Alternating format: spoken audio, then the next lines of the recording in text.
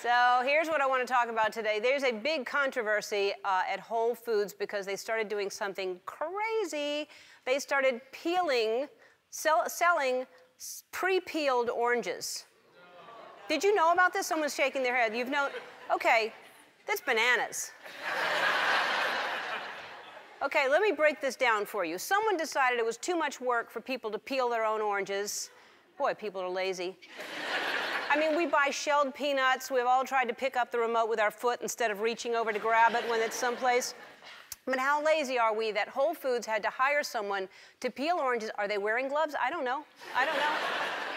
Then they had to buy little plastic containers to put the oranges in to protect them and keep them fresh. You know what else does that? A peel. An actual, the way that nature made it. It's already protected. This is crazy to me. The name of the store is Whole Foods, and yet they don't sell you the whole food.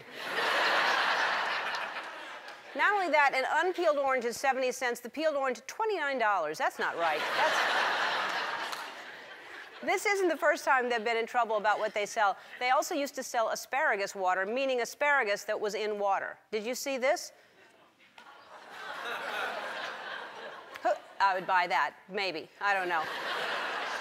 But now, to be fair, they've stopped selling these items because, what's the word? They got caught. But I can't believe they sold these in the first place, thinking people are too lazy to peel their own oranges or put their asparagus in water. I mean, I haven't peeled an orange since the late 80s, but from what I remember, it's very easy to do. I don't think people need pre-peeled oranges, but I'll tell you what they do need to do and what I'll be selling in the Ellen shop, pre-peeled bananas. Because unless you have a monkey, those are impossible to get open. You try to, you know.